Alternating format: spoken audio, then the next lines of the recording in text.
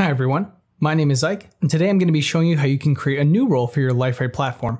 So I'm already signed in as my administrator, which means I have access to the menu, and we'll go into the control panel, under users, and then into the roles section. Once we're here, we can specify the scope we want to work with. So here we have our regular roles, our site roles, and our organization roles. We're going to do a role at the site level. And as usual, I can go on over to my add button here, where I can create a new site role. We have the ability to make that selection one more time. My role is going to be called blog writer. And this is a role that can edit and contribute to blogs within the site.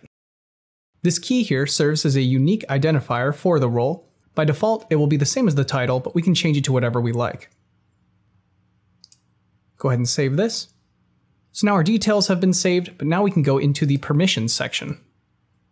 And as we have not done anything yet, we don't have any permissions set up. We'll go into site administration. And since this role is only concerned with blogs, I'll head into the blog section.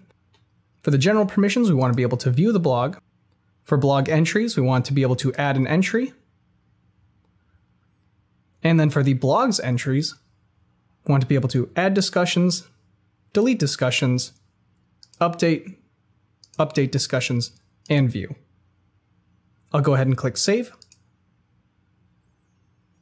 And here now the summary reads out the different permissions that we've just added. We have the ability to remove those as well. So if I go back, I can see now in site roles, I have my new blog writer role. Looking for more information on this topic or others? Check out our links in the description. Don't forget to like, comment, subscribe, and hit the bell for notifications. Thanks for watching.